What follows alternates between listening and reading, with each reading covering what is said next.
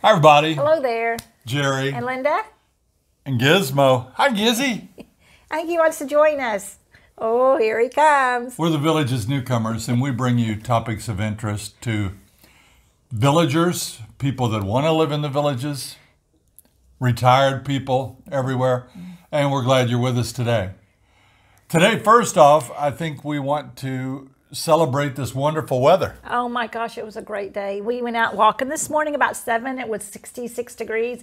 It's up to 70 now, on the way up to 83 or 4. 82 today. 82, so lovely day. To make it even better, it's Saturday. It's game day. Oh yeah. Notre Dame Fighting Irish are playing today, and I always look forward to that. In fact, I gear up for every game. Do you guys do that? Do you gear up? He gears up. For home games, I wear my blue jersey. For the away games, I wear the white jersey. Yeah, he's ready. And I will be ready to help him. Sometimes I'll cross my fingers, and if it's a really big situation, I'll try to cross my toes. Will you have your hat on too? I will wear my hat. Go Irish. We want to take a moment to send some well wishes to Sue and Skip Smith. Right. We saw that Sue is under the weather a little bit, and we sure hope you have a quick, speedy, and complete recovery. That's right. We really enjoy hearing from you folks out there. And boy, we really enjoy it when you send us things like this awesome spam shirt. Check this out. Is that the coolest shirt ever? We got that as a gift. And that's from Mark and Lisa Middleton. And they are from Liberty Township, Ohio. Mark works for Hormel and spam. You know, I feel like spam sometimes, you know, underappreciated. Oh. I always say spam's like the beautiful girl that lives next door, but nobody asks her out on a date. She's too available. You know, she's right there. But spam, you can do so many things with it. Oh. Folks, give it a try. And no, I'm not paid in any way by spam, although we have about 10 cans in the cabinet, right? we do have spam. But I was going to say, we do not get paid by spam, but we are available, spam, if you're out there watching. Kind of a sad day yesterday. It was. Very sad. We sold our golf cart, our first golf cart. Yeah. And it was a good cart, and we loved it. We sold it because we got that quiet tech that we showed you, the beautiful red one. Yeah. We wanted to make our videos quieter for you. But yesterday, I had to deliver that cart to a really nice couple that bought it. They currently live in Kentucky, but they bought a courtyard villa up in Spanish Springs, so I delivered that yesterday. Right. She followed me up in the car. It was 13 miles, and it took 55 minutes to drive up there in the cart. Never stopped. Totally up there. Yeah, but I didn't follow you. I came later. Can you see me going really slow in my car? It was about 27 minutes for her by car, but I told her wait about a half hour and then head up there, and I gave her the... Now, one thing I learned yesterday, those tunnels up north are not as big as the tunnels down here. I really felt like if my cart was wet, that it was going to get squeegeed when I went through that tunnel. It was tight. And the paths are narrow up there. I think the developers learned something here as they move southward. They make those trails a little wider and the tunnels a little taller. We even went through a tunnel with a kayak strapped to the top of our cart. Yeah, that was earlier. Yeah, so, you know, the cart's gone. We look forward to adventures in our new cart, and we really appreciate that couple and hope they get as good a use from it as we did. Also yesterday, I came across something pretty disturbing. I was heading down south to go to the Pitch and Putt, which is in Marsh Bend, the Marshview Pitch and Putt, and came across a bunch of carts gathered around the multimodal trail. And as I got closer, I saw that there was a bicycle that was crushed, laying there on the side of the road, and a person was laying in the grass, flat. There were probably already 15 or so people standing around, so they didn't need any help. But I watched, and I could see that there had been an accident. And just a reminder that when you're on these multimodal trails, bicycles are totally okay on there. People cannot ride a bicycle as fast as a golf cart. These golf carts are going 20 supposedly the maximum. Some people have goosed theirs up to 23 or 24 miles an hour. The bicycles are going about 10 to 15 miles an hour max. And the carts get behind them and want to squeeze by, and just reminding everybody to be really careful, because when you go around somebody, you really make it tight in that lane. And I don't know what happened there, and I don't know whose fault it was, if anybody's fault. But it's dangerous, and we sure hate to see people laying there. The ambulance came while we were driving right past there, so I know he's taken care of, and hopefully he's okay.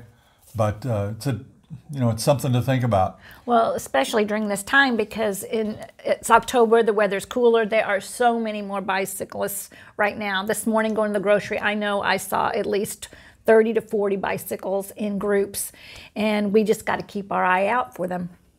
Some people ride on the roads, perfectly fine. Some ride on the trails, that's perfectly fine. But wherever you are on a bike, I know you have to be careful, and we drivers have to be equally as careful. And wear a helmet. Yeah, wear a helmet and share the road. And you know that we are consistently positive. In fact, we're accused of being too positive. Too pro-villages, pie in the sky, drinking the Kool-Aid. I like pie and I like Kool-Aid. Yeah. But there are some things, and I wanted to keep it real for you and tell you about the pitch and putt. Told you we drove by that biker that was down going to the pitch and putt. And it was a hot day yesterday. I don't know how hot it was. It was in the high 80s, which is not as bad as many, many, many days here. But it was really hot on that golf course. The pitch and putt is an amazing little golf course. It's 18 holes. I would say the holes range from 45 yards up to around 100 yards. So you don't take all your clubs. For me yesterday, I took a wedge, an 8-iron, and a putter. That's all I took, and I was fine. There was one hole that I wished I had had a little bit longer club, but that's it. So you take 3 or 4 clubs. Don't even have to take your bag. When you go down there, you go to the window, you show your ID. They will give you a little bag for $1 to rent. You'll leave your ID as collateral, and they'll give you that. So you take your few clubs, and you walk on this pretty course with lots of water, many ponds, little creek. It's very nice. There's a lot of wildlife down there.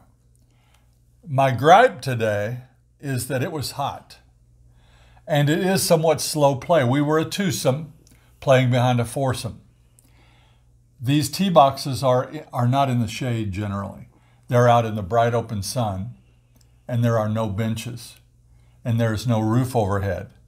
Now, ordinarily on a regular golf course, whether it's championship or even executive, you have your golf cart. Right.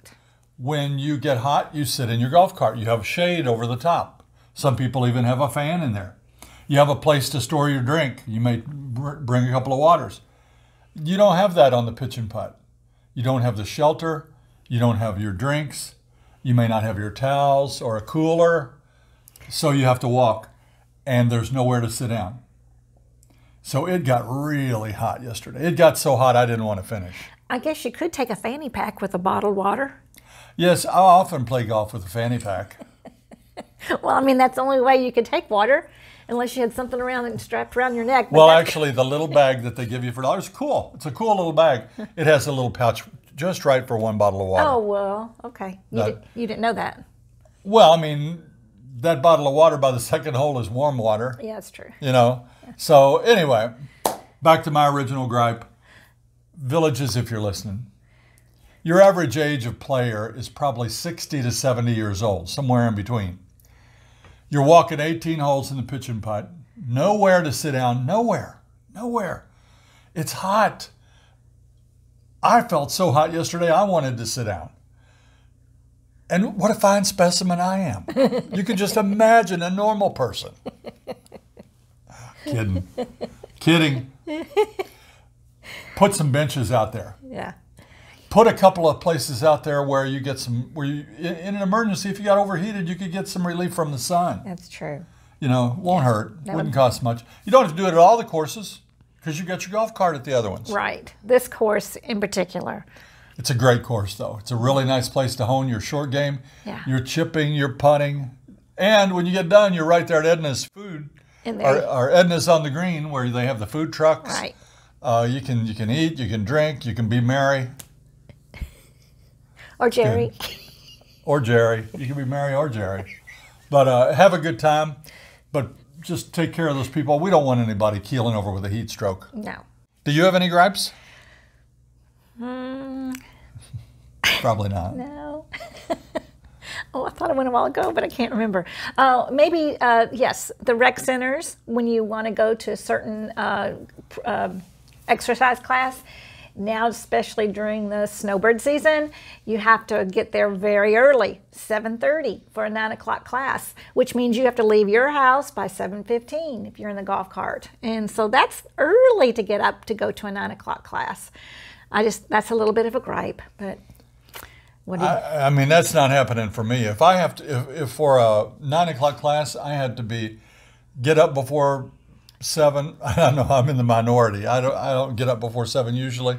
No. I'm like the 98th percentile here. Everybody's up and they've already done a lot of stuff. They're like the Army. They do more stuff by 8 a.m. than I do all day.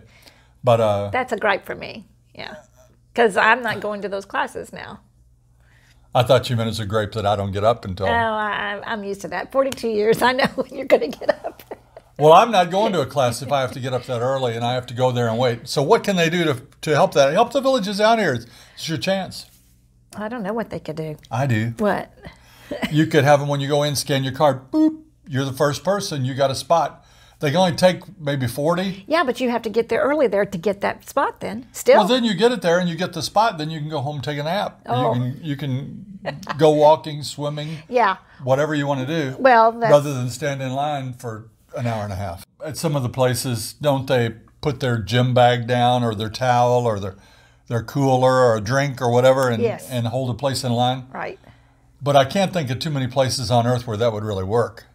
No. Because somebody would come in and just squeeze in front of your little thing or scoot your thing back or whatever. Yeah. But if you came in and checked in, boom, I'm number 5. And you came in and said, I'm number 18.